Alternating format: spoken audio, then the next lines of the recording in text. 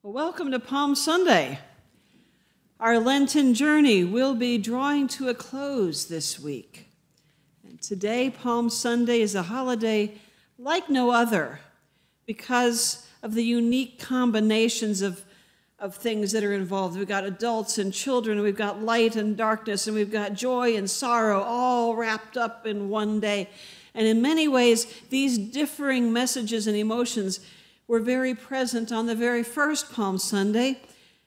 And looking at it from Jesus' perspective, Palm Sunday is also the beginning of the end of his rescue mission to our world. The scripture reading for today in Luke focuses on the joy part, and I think rightly so. Today should be a joyful day, but we're going to get into a little bit of everything this morning. So that said, let's dig into the scriptures. And I've also asked our projectionist to have a few slides ready as well so we can see where Jesus was and the disciples were on that day. But first, a little bit of background. During his life, most of his life, Jesus avoided coming straight out and telling people that he was the Messiah, especially if the scribes or Pharisees were nearby. This was probably in order to prevent anyone trying to proclaim Jesus as King of Israel and or prevent his enemies from putting him to death before his work on earth was finished. But today is the day that Jesus will finally declare himself publicly. The evening before Palm Sunday, Jesus and the disciples were staying with Lazarus in Bethany. They had eaten dinner with Lazarus the night before, and we heard that story last Sunday about Mary's expensive perfume and Judas's grouchy comments. Then Palm Sunday morning, the next morning, Jesus and the disciples walked a couple of miles from Bethany to the top of a ridge of mountains to a place called the Mount of Olives, which overlooks Jerusalem. If I could have slide 1 at this point. There you go. That's the Mount of Olives right there. So Jesus would have been coming in from the upper right-hand side. There's a road up there across the top of the Mount of Olives, or there's a road here now. I don't know if there was one back, the path back then. But they were coming from that direction and kind of coming in this way. And so all in all, from the top of the mountain, it's just over a mile's walk from the top of that mountain, what they used to call a Sabbath day's walk. From there, down the Mount of Olives, across the valley, and up into the temple in Jerusalem. As Jesus and the disciples arrive at the Mount of Olives, at the top there, Jesus sends 2 of the disciples on a mission to find a colt, a young colt that's never been ridden. Jesus tells them where to find it. And he says, if anyone asks, say the Lord needs it, which they did. And the other gospel writers added the words, and we'll bring it back to you. So they did bring it back. And they brought this colt to Jesus, and Jesus sat on it. Now, this is a miracle in itself. Getting on and sitting on a young, untrained animal for the first time without being thrown off. How did this happen? Does the colt recognize its creator's voice? I mean, animals can be smart where it comes to the things of God, smarter than humans sometimes. Remember Balaam and his donkey in the Old Testament? The donkey had to tell his rider that there were angels blocking the path. The guy didn't see them. So did this colt have some instinct about Jesus, or was he tamed by a single word from the Lord? Gospel writers don't tell us. They just say the disciples threw their cloaks on the colt and Jesus got on. While all this was going on, a crowd was gathering at the top of the Mount of Olives, and people started spreading their cloaks on the road ahead of Jesus. And this was an action back then that indicated the presence of a great leader. And then this procession happening on that road at the top of the Mount of Olives could have been seen, and probably was seen, by anyone whose house or building was facing east in Jerusalem. They could have seen some folks up there. So they travel along this road for a bit, across the top of the hill, and then sort of just before those gold domes there, which those gold domes were not there back then, but just before there, they would have turned left just a little bit, started heading down, a gentle left, heading down the Mount of Olives. And if I could have the next slide, please. This is what they would have seen from the top of the Mount of Olives. This is Jerusalem. Again, the skyscrapers were not there back then, and neither was the Gold Dome, but everything else is pretty much the way it was back then. And I wanted to show also one other thing. Way over here, I don't know if you all can see that little extra building on the far right of the wall. Jerusalem is a walled city. A wall goes all the way around it, and it had gates. And most of the gates still work. Most of the gates are still there and are still open, and they actually do shut and open various times of the day. That gate, you'll notice, though, has been stone shut, completely sealed up. That happened somewhere around the year, somewhere around the year 500 or so, 550, before my time. Anyways, somewhere around in there, somebody took control of Jerusalem who did not want Jesus to come back. And the prophecy is that Jesus would enter through that gate, which he did on this day, on Palm Sunday, right? But they heard about this prophecy, and they figured he was coming back again, which is also true. And they say that he's going to enter through that gate. So they didn't want him coming back, and so they sealed it up. It's been like that ever since. Like, this is going to stop him, right? But there you are. That's the story about that gate right there. So this is then Jerusalem pretty much as it would have looked when they were standing at the top of that hill. So they turned left. They're starting to head down the Mount of Olives. Next slide, please. That's more or less the path. And again, back in the day, that would have not been paved, of course, a dirt path. But today, if you're there, to the left of that wall is a Jewish cemetery, and on the right-hand side is a Catholic church called Dominus Flevit, which means Jesus wept. And that's what it looks like today. But the path is in the same place. It's just been changed a little bit. So they would have headed down this path. And slowly, as they made this turn, and as the crowd started to praise God, as they made this turn and heading down, the praises started to happen. And they waved palm branches, which are symbols of victory and triumph and peace and eternal life. And they praised God for all the works of power that they had seen Jesus perform, including Lazarus' resurrection. They praised God for sending Jesus the Messiah, and they praised God with ancient words written by King David, the heir to whose throne Jesus was and is. And they shouted, "Blessed is the King who comes in the name of the Lord, peace in heaven and glory in the highest heaven." By now, the people in the city, you can see they're getting closer to Jerusalem at this point. The people in the city would be seeing the crowd. You can't miss a crowd on this path. Some of them ran out to join the crowds. Some ran off to the temple to tell the Pharisees and Sadducees what was going on. The Romans looked at this and saw something vaguely resembling the triumphal processions that their military leaders had, except their military leaders would be riding on horses, not donkeys. The symbolism might have looked threatening from a Roman point of view, but Jesus didn't look threatening.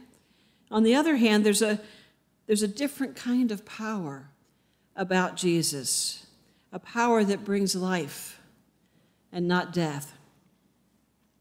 So on this Mount of Olives, there's a celebration going on. Even the children are joining in. And the fact that Jesus enters Jerusalem riding a colt, a donkey, fulfills the prophecy of Zechariah 9:9, where he says, "Rejoice greatly, O daughter Zion.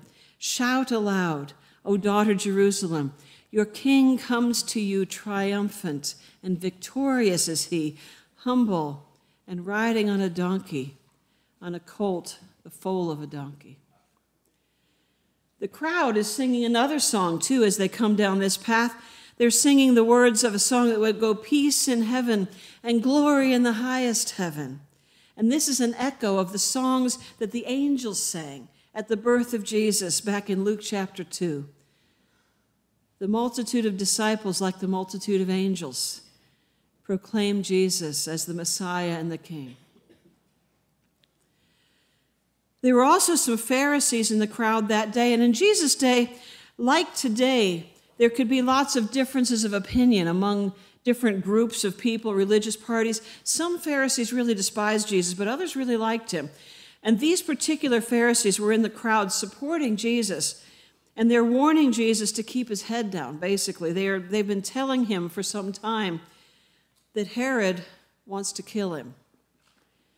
They also understood that a display like this one of what looked like a royal claim might bring down on Jesus' head the wrath of the powerful, wherever they may be, whether it be the Sanhedrin or Herod or Pilate.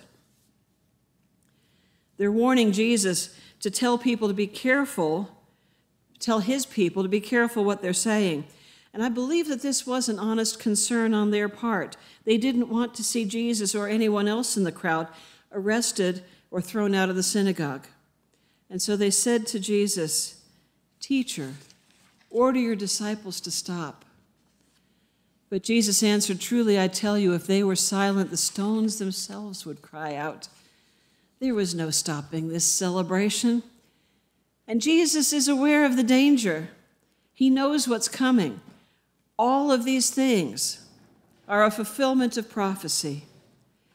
In the Old Testament, Zechariah predicted that the king, the Messiah, would enter Jerusalem riding on a colt, and the people would acclaim him. And so they do, and the celebration continues. And that's where our reading for today ends.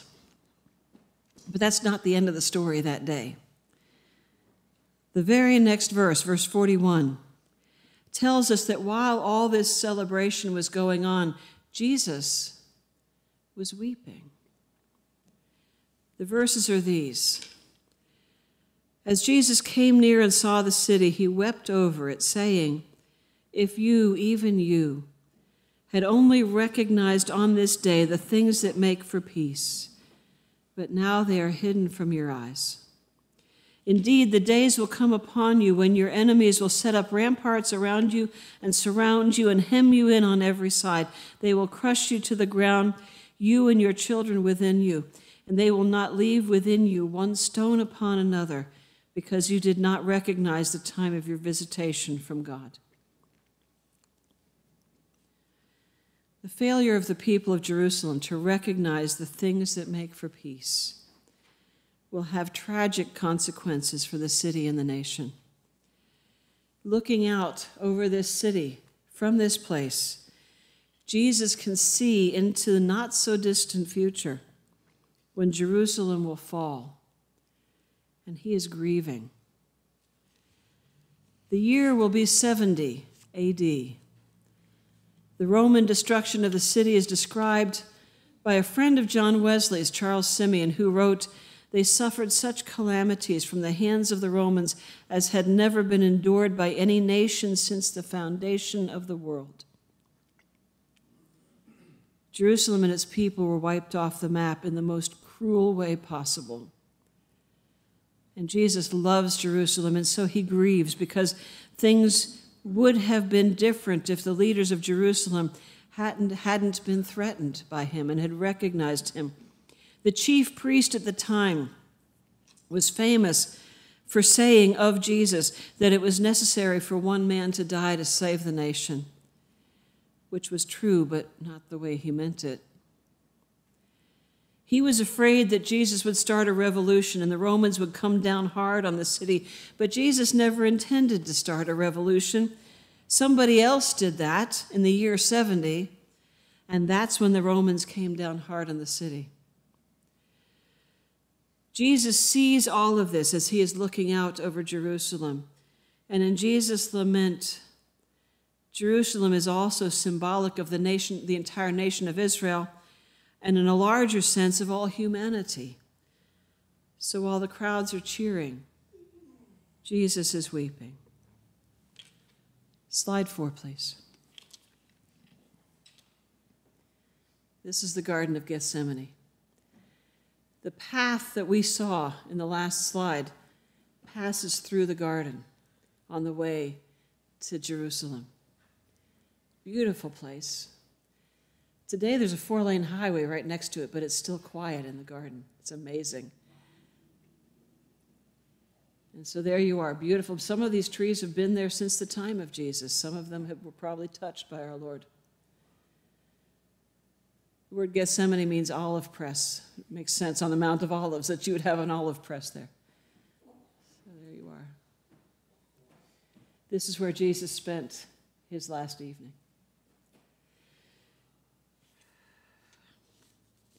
The procession then, this group of people who are cheering, passed through this garden, and then there's a path across the Kidron Valley, and walked up to the Golden Gate, which was still open at the time, where Jesus entered the temple, and then turned over the tables of the money changers. And that's a different story for a different day. For today, it is right that we celebrate Jesus' glorious entry into the city of David, the city that should have been his and someday will be his. Today, we shout along with the crowds and the children, Hosanna, blessed is the one who comes in the name of the Lord. A local theologian said this week, from God's perspective, the events of the first Palm Sunday are as much for you and me today as they were the first time Jesus rode into the city. God does not count time as we do. Now, as always, is the day of salvation. So let no one and nothing discourage your joy in Jesus today. We who live in the present time have even more cause for joy than they did back then. We know from the vantage point of time that Jesus will be back 3 days after his crucifixion. We know more clearly than before that Jesus' kingdom is not of this world, but that a new heaven and a new earth are on the way. So it is right for us to celebrate this day. Hosanna, blessed is he who comes in the name of the Lord. Amen.